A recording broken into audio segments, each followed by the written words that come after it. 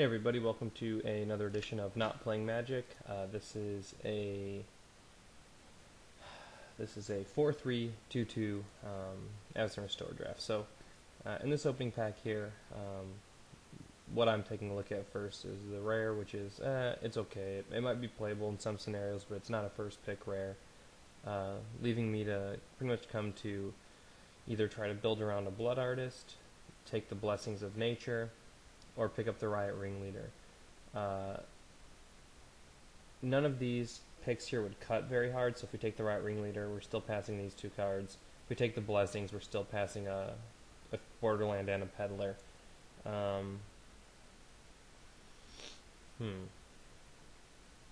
However, we'll go ahead and take the Riot Ringleader. I think it's a better card than Blessings when...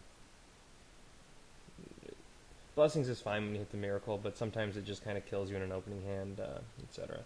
Alright, well, probably the best thing to pair red with is white humans, and if that were going to be our game, we would definitely then grab the Pilgrim.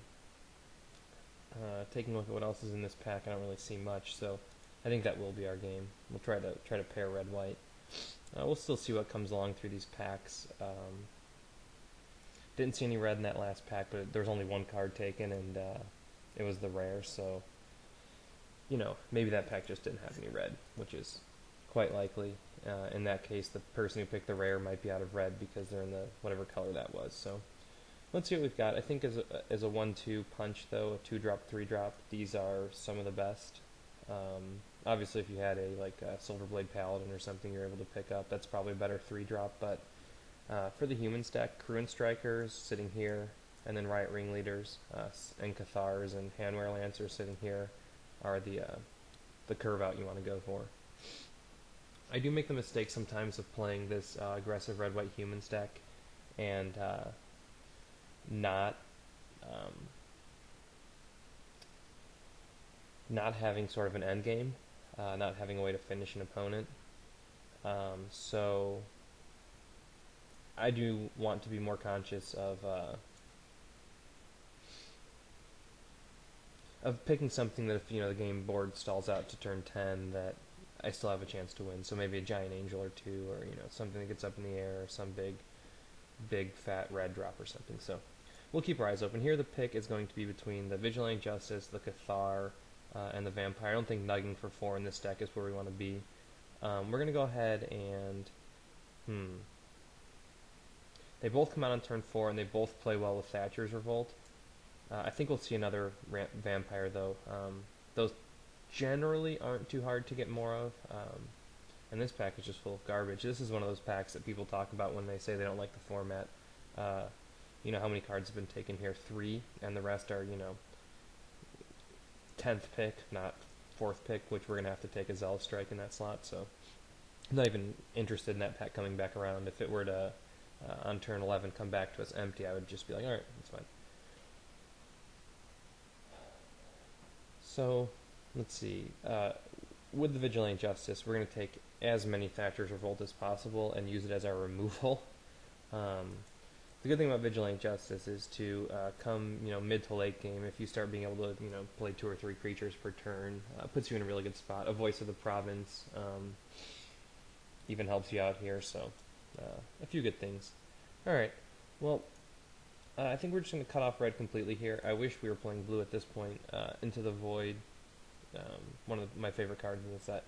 We'll take the first Thatcher's Revolt and plan to play as many as possible.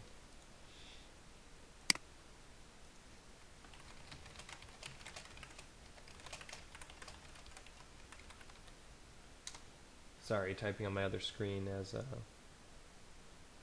as I'm waiting for these packs to go.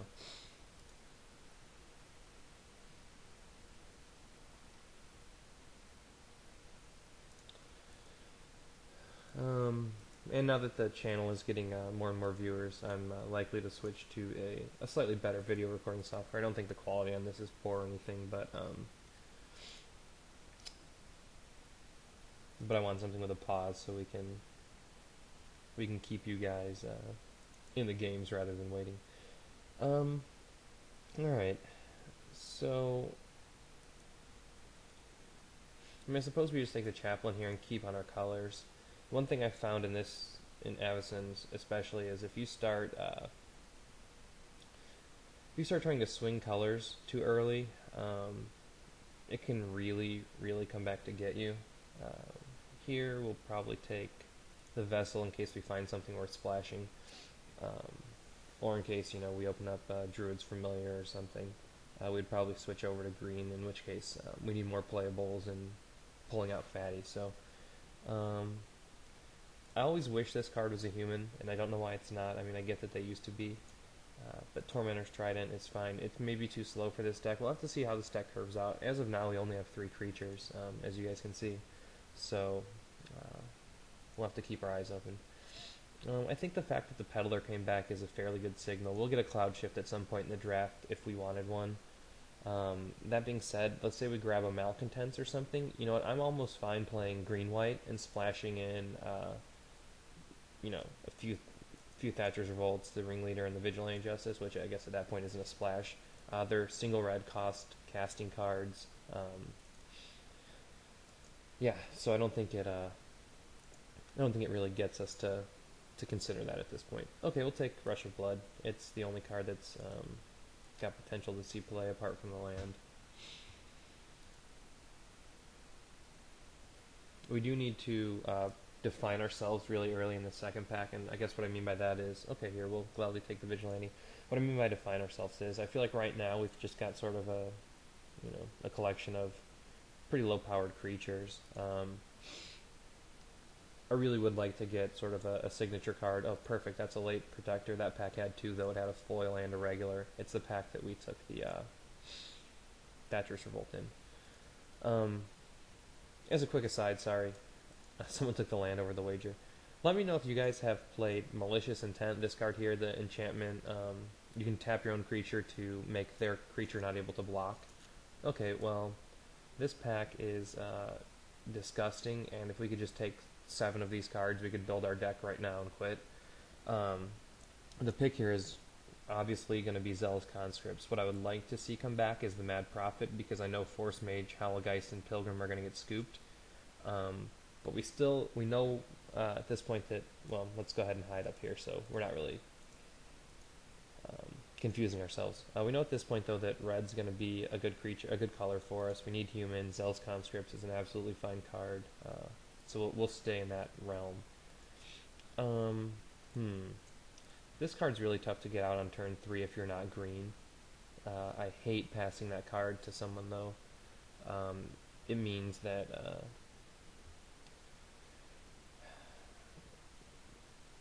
I really don't want to pass this card, and I don't want to pass this card. The only, I guess, benefit here is that we'll take a Pillar of Flame. This early is I think it's a fine pickup. Respect to the Geist Trappers, I think this card's a very good card, and if it comes back in this pack, we're going to take it very quickly. The Pillar's just always a good card. Alright, so here's a pick between the Thatcher's Revolt and the Cathar. I have to determine here if I think the Thatcher's Revolt's coming back. 2 other considerations here. The Moonlight Geist and the Deathwind. I don't think we're going to play red, white, splash, black for Deathwind, though it's a very viable thought.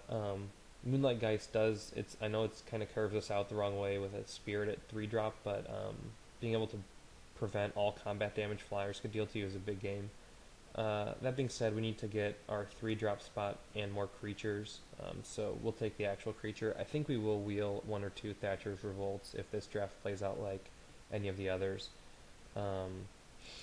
It's kind of sad that we haven't gotten another Havengul Vampire yet. Easy pick for us here.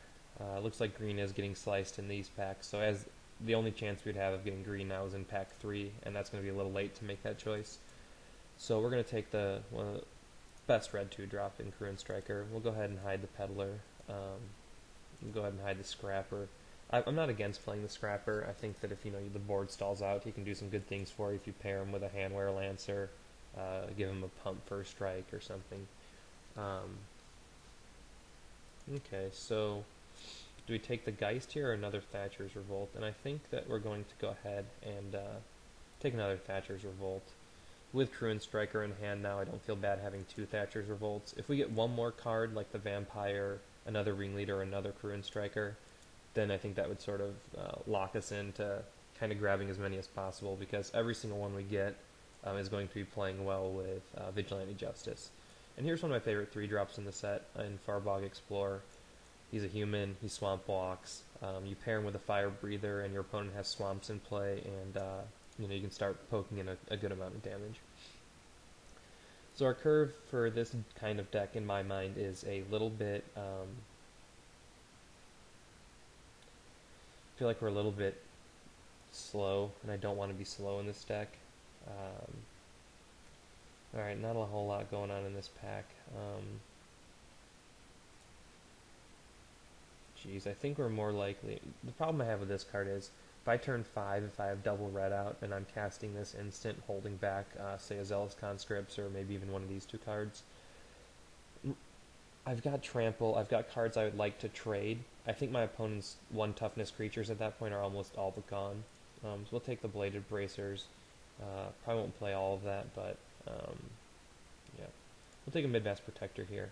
And one thing that I do have to be considerate of at this point in the draft, and something I sometimes forget, though I haven't drafted Zealous Conscripts a lot, is we have a big incentive at this point to take as many Cloud Shifts as we can fit in our deck profitably, because then we're Zealous Conscripting them as many times over as the number of Cloud Shifts we've got. So just something to consider, and something that I kind of whiff on occasion. We'll take the Hunted Ghoul and hide him. Is that now we have basically 2 Zealous Conscript effects, right, with a Cloud Shift. And if we can grab one more Cloud Shift, Resto Angel, anything like that, then yeah, we're gonna be pinging this guy to pieces. Now I would also consider splashing blue for a... if we open up a Deadeye Navigator, we're splashing blue. If we open up a Nephalia Smuggler, the 1 mana 1/1 human that allows you to ping your own guy for 3 and a blue, we have to really consider that, because being able to bounce this in and out each turn it's a game-winning move. Alright, so we'll go ahead and hide our lands. One thing to think about here, would we take a Slayer Stronghold? This is really the only deck that can. I almost feel like that plays out too slow sometimes. Okay, I know I said that I wanted to get a big angel, and there's one, but passing this guy kind of stings. He's an undying creature, which is really tough to deal with at 5/4 toughness flying. I think Riot Ringleader is the obvious choice here. We would play 8 of those in our 3-drop if we had 8. Better in numbers, just everything that you want a sort of a buffing card to be when you can play 2 out in a row, or whatever your scenario is. That's a card we'll first pick and be happy about once we're set red-white. And I do apologize. I think this is now going to be... I've got a few drafts kind of stored off in folders and things, but this is going to be another red-white draft for you guys on YouTube, and I know I do that kind of a bit. Okay, this is just terrible. I don't want to see this ever. Just depressing to see a pack like this exist. I'm not even going to take the Duelist. I have one, and one is way too many already. Scalding Devil, I mean, I guess he puts us something in a 2-drop slot. Passing, I would almost rather, on a second pick in a pack, hate out a Favorable Winds or a Marrow Bats, Skeleton Bats, or whatever those are, than pick a Scalding Devil. So yeah. Alright. Here our question is a Angelic Armaments or a Thunderous Wrath. We'll go ahead and take the Thunderous Wrath. I don't think it's as good of a card as it's made out to be. You hit it in your opening hand in a 40-card hand, and it really slows you down in our style of deck. Okay, this card someone's going to get and do a lot of work with. Unfortunately, it's not going to be us. I feel like blue was the way to go in this draft, and blue is my favorite draft color to play. Wish I was there, but we'll take another Verdict of Fire. Our deck is sort of starting to look like what it's going to end up as. We still need to grab one more fatty or two, I feel like, and with a vessel already in hand. I would even take a one color mana fatty to splash, or even a two color. I think at this point. We're gonna probably hide the duelist. I wish we would have gotten a stone right. I think he's a more intimidating presence on turn one than a vigilante. We don't have any. What's the guy? The first strike guy, Handwear Lancers, which this deck generally needs. Okay, you guys let me know what you think of this play, but we're doing it. We're cutting this here over Spectral Gate Guards, so sue me. I think this card is worth splashing, and I'll splash in the Peddler too at this point, because, yeah, that card's nuts in a deck where we're only going to play humans. I hope we get it out. I hope that we don't just go 0-2 in round one and get like Mana Screwed or something and not be able to play it. I really hope that we can play that for you guys, because I'm interested in playing it myself. Alright, maybe a little early to play Curse Break for the board, but we already have one Zealous Strike and one Zealot we're going to play in this deck. So yeah, we're going to go ahead and take a Curse Break here. It's sometimes needed for the sideboard if they have Homicidal Seclusion or anything like that. Alright, we'll take the Call to Serve here. I wish we'd have gotten a Falcon Wrath Exterminator or something too. Alright, another Vigilante or a Farbog. Let's see, I'd like to play... I don't think I'm going to play two of either, to be completely honest, so let me know what you guys think, but we're just going to go ahead and retake the Aggravate we were offered initially. Alright, nothing worth playing there. Yeah, I don't see what does it for us. This is sort of just the garbage into the picks. Okay, so I don't think that we got enough out of this draft to get us there. Just looking at it early on, we needed another Cruin Striker or two. We really could have used a Handwear Lancer, a Seraph of Dawn. We've got nothing that gets up in the air. I don't think this is very good. We might end up playing that Banner's Raise, to be completely honest. But that being said, if you get off to a quick start in AVR, this red-white deck will win on turn 4, 5, or 6, something similar. If we get stalled out, I suppose we still have the Vigilante's Justice, which allows us to just kind of keep pinging our opponent's head. We have really no way to stop flyers, which is going to absolutely destroy us as the games drag out, because every finisher in this format's a flyer. So yeah, not terribly happy about this draft, but we'll hit deck building and see what goes on.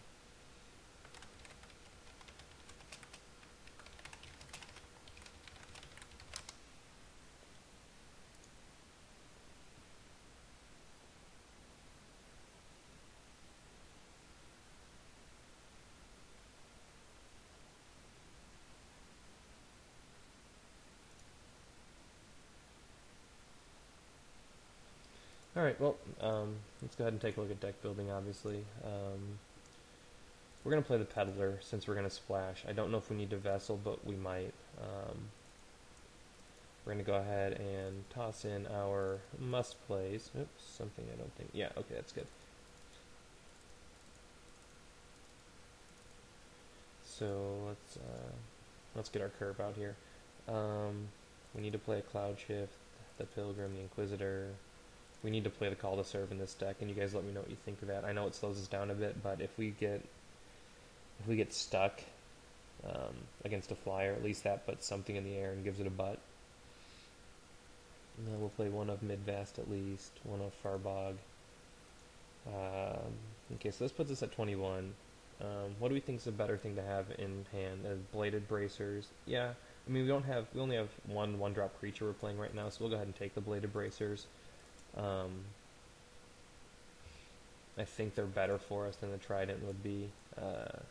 Sometimes the auto attack is actually more detrimental than you want it to be. If you saw, I think my last video I had to ping a Trident around, and it didn't work out too well for me. So we only need to toss in one more card. It's not going to be in red, it doesn't look like. I don't think that Scalding Devil does it for us.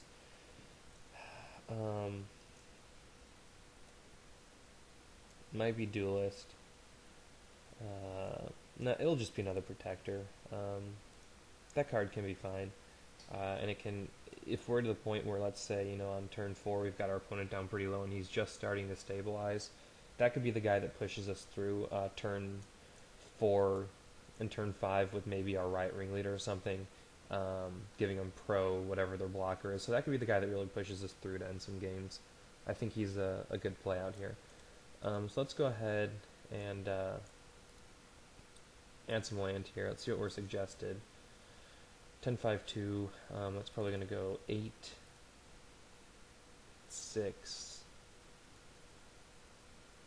3.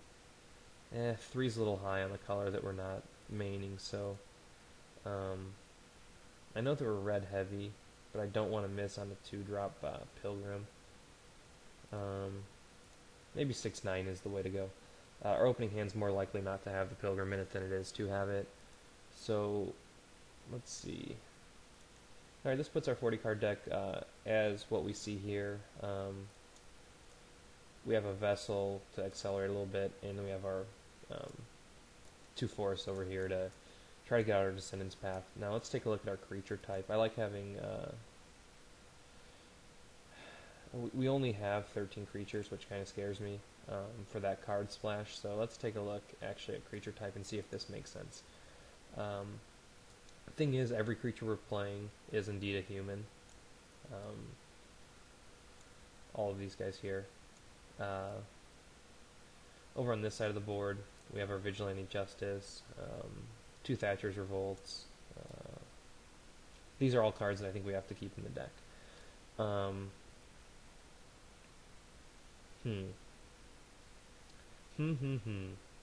So how does Descendant's Path actually do for us?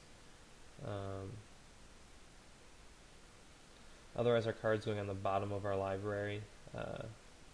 So what does this mean? This means that we're going to be burying our... that we're possibly burying some of our Thatcher's Revolts. Though, if our first card hit is a human, this only activates once, obviously, so I still like our odds. We have really the only cards that are going to completely, get us in that case is the Thatcher's Revolt or the Vigilante Justice, so I think 3 out of 40, even 4 out of 40 if you take a look at maybe one of these other 2 spells. I think that's okay enough, and also I do like Nightshade Peddler, so we're going to go ahead and submit this. You guys let me know what you think of the draft, what you would have done differently. Do you play the Descendant's Path and the Peddler even? Who knows? But we'll see what happens in round 1. As always, thanks for watching, and please subscribe.